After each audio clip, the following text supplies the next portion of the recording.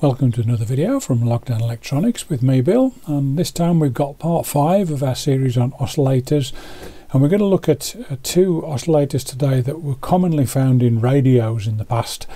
In these days of synthesized signals and phase lock loops, you of course don't see these kind of things anymore, but if you're looking at old equipment or trying to do some restorations, you might find this information useful. So both designs are over 100 years old, and certainly they were very much part of the amateur radio exam syllabus 40 odd years ago when I was about to do the exams, so I remember them quite vividly from that. So let's start with a little bit of theory of LC oscillators. LC oscillators then are, as it says in the title, involving L an inductor and C a capacitor. And LC oscillators use a tank circuit to control the feedback within the amplification section of the oscillator. A tank circuit being either a series tuned circuit or a parallel tuned circuit, and both of those circuits possess resonance, which is based on the value of the inductor and the capacitor, and at resonance both those circuits possess markedly different impedance, so you can use them to effectively select a frequency at which oscillation will occur. And indeed, in some radios the capacitor or even the inductor can be adjustable, which would allow you to tune the oscillator. So in a radio that would be a VFO or a variable frequency oscillator, and that was how valve and early transistor radios were tuned. Things of course are very different these days. Now LC oscillators work well at higher frequencies, and I'm talking in a well-designed LC oscillator can certainly work up 300-400 megahertz, something like that. So we're talking pretty high frequencies here. Trying to use an LC oscillator at a lower frequency, the value of the coil and the capacitor are a great deal larger, and so the circuits become unwieldy, and there are better solutions. In fact, we've already covered some of them in this oscillator series.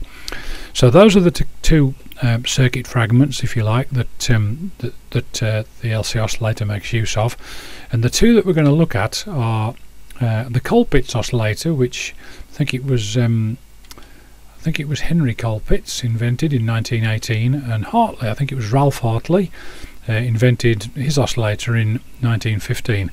Both of these gentlemen were working for Western Electric at the time. And I think probably the next bit that's not perhaps immediately obvious but is important is of course that neither Colpitts or Hartley had access to semiconductors, so they were most definitely working with valves. So let's have a look at a valve LC oscillator circuit. And I should at this point also say apologies to my American viewers. Great that you view the channel, thank you, it's appreciated. Forgive me for using the British term for the component, a valve. A valve is of course a tube, and a tube is of course a valve. The terms are interchangeable, but after 50 years of tatting with electronics, I can't help myself but call them valves. Sorry. Hopefully you can forgive me that one. What we've got here, the valve.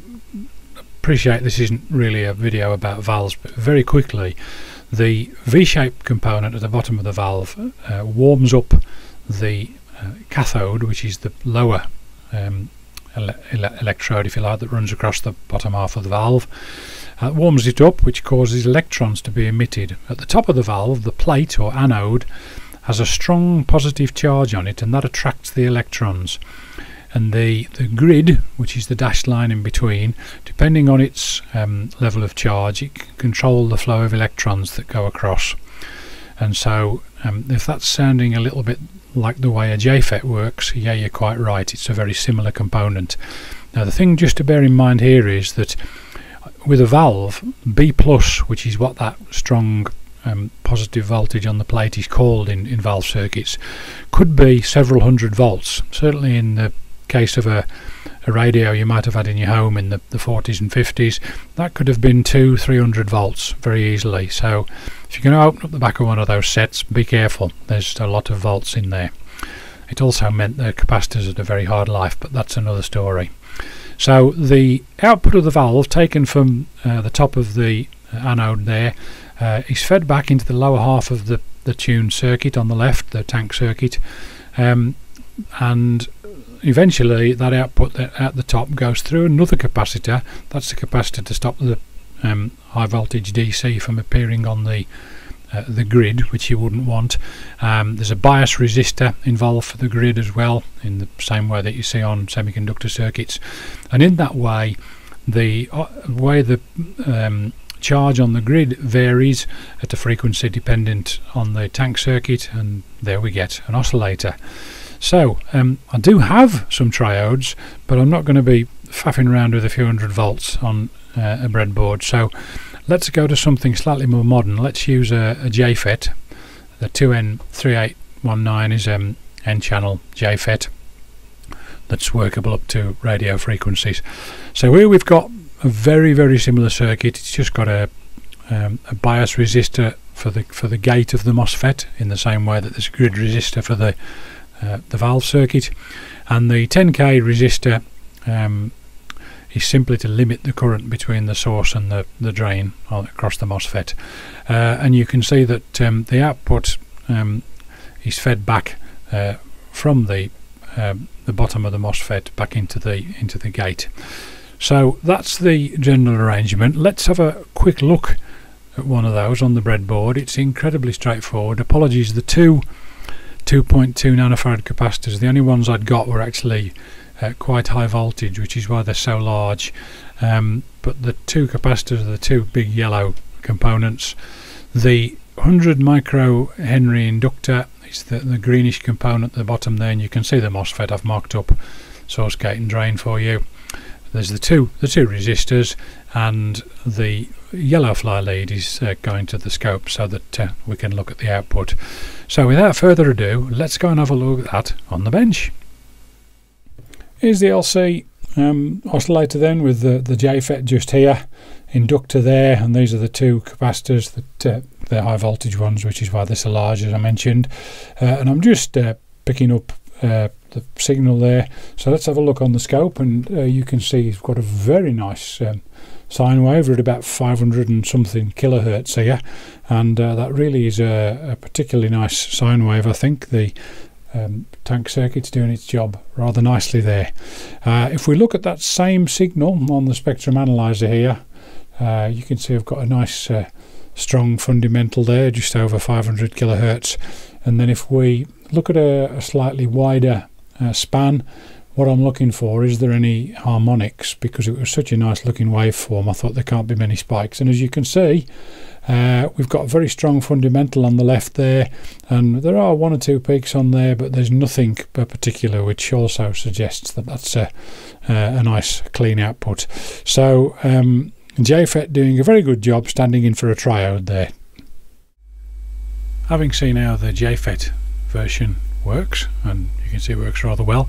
Before we had JFETs, we had bipolar transistors. So let's have a look at a Colpitts oscillator using a bipolar transistor, and I want to do this so that I can show you a Hartley oscillator and pretty much use the same circuit, and hopefully you'll be able to spot the differences. 40 odd years ago, when I was working towards my radio amateur exam, it was one of the things you had to be able to spot was the difference between a Colpitts and a Hartley, and actually it's relatively straightforward. The Colpitts oscillator always has two capacitors, and there is a center tap, if you like, taken between the capacitors.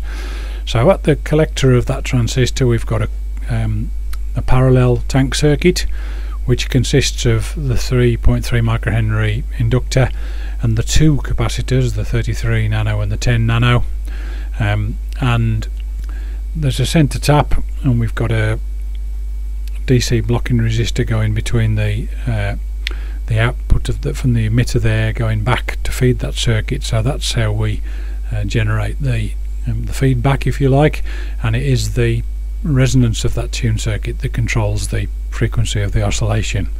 So on the breadboard, that's again a relatively straightforward circuit, and I must apologise yet again because the The two smallest value capacitors on there are physically the largest. That's because they're high voltage ones. In fact, in the case of the 33 nanofarad, it's 630 volts, which is that great big chunky yellow thing top right. They were of course designed to replace components like that in valve circuits where they'd need to deal with very high B+ voltages. Don't have that problem these days, of course. So yeah, circuit's fairly straightforward, I think. So you've got 33N is at the top, the 10N is next to the transistor. You can see it says 10N upside down there, and the inductor 3.3 microhenries is that greenish coloured component that's just above the 10 nanofarad capacitor. So fairly straightforward, and the output goes off to the right on that purple coloured jumper. So we'll probe that purple coloured jumper with the scope and see what the output of a Colpitts oscillator looks like. So let's hop across to the bench and have a look. Colpitts oscillator then, here she is in all her glory. It is running, ticking away there. You can't see anything, obviously. That's why these, I could almost put a still on and it'd get you the same effect. However, let's just look at a screen grab from there, and you can see we've got quite a pleasant sine wave coming out. Does jiggle about a little bit, but again, we've got, you know, over a megahertz going on here, and it's just laid out on the breadboard without too much care for layout and screening it, etc. So hopefully you can see she's working away. So that is Colpitts oscillator with the two capacitors with the centre tap. Let's look now at the Hartley oscillator, and it's very similar to the Colpitts oscillator. We've still got that tank circuit in the collector of the transistor, and that's doing the, if you like, selection of the frequency that's used for feeding back. And you can see the circuit goes there from the coil across the top to the emitter of the transistor. Just for reference, the Colpitts circuit fragment above the collector there looked like so. So you've got one coil, two capacitors. In the Hartley you've effectively got one capacitor and two coils, although it's drawn there as one coil, and there obviously would be mutual inductance. Both variations will work actually, as you'll see in a moment. So on the breadboard then, yeah, that's pretty similar. Now I haven't got a tapped inductor. Well, I have got some tapped inductors, but they were nowhere near the value I would need. So I've made use of two discrete inductors, which are the two components at the bottom there, the two greenish components. I've marked them up. The one horizontal is the 6.8 microhenry, and the one vertically is the 1 microhenry. And I did have a bit of a play about with them because obviously there will be some mutual inductance between those two components, but I've put them at right angles to try and minimize that. There was a little bit of difference in frequency when I put them side by side, but I didn't think I'd bore you all to death with that. So that certainly, putting them at right angles, does minimize the effective mutual inductance, which wouldn't be strong at that sort of distance anyway. So that's the general arrangement of the circuit. I'm sure you can, the rest of it will make sense to you with the transistor there at the top, but it's pretty much the same circuit except for the way the resonant circuit above the collector is arranged. So let's go and have a look at that on the bench. Here's the Hartley oscillator then, as you've just been seeing there on the slides, and we've got the two inductors here. I've actually was tatting around and moved one of the inductors here to see if it made much difference, which it doesn't.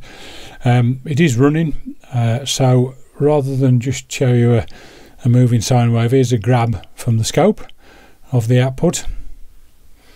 And bear in mind, you know, we've got about 1.5 megahertz here, something like that. So it's not surprising we haven't got perfect waveform, just working on a breadboard without any shielding or anything like that, and probably a few less than ideal component connections. But that's the Hartley operation, Hartley oscillator operation, and as you can see, it does the job rather well. Okay, well there you have LC oscillators. We looked at JFET, looked at the Colpitts, and looked at the Hartley. and hopefully you've found it interesting. These are really straightforward circuits to build, so I'd encourage you to have a go, get the breadboard out and play. It's a really good way to learn electronics. I've enjoyed putting these circuits together. When I make a video, I quite often build the circuits and play with them and decide whether or not they're worth doing. In the case of this video, I built about 4 or 5 circuits on the breadboard before I actually arrived at the 3 that you've seen today. So yeah, I'd encourage you. You obviously learn along the way. So thanks very much for watching. I'm expecting there'll be at least another 1 videos on oscillators, maybe more. I better not trip myself up and say that there'll just be 1 more, because there might be a couple. So hopefully you'll be interested enough to want to come and watch that video too. Thanks very much for watching. See you on the next one.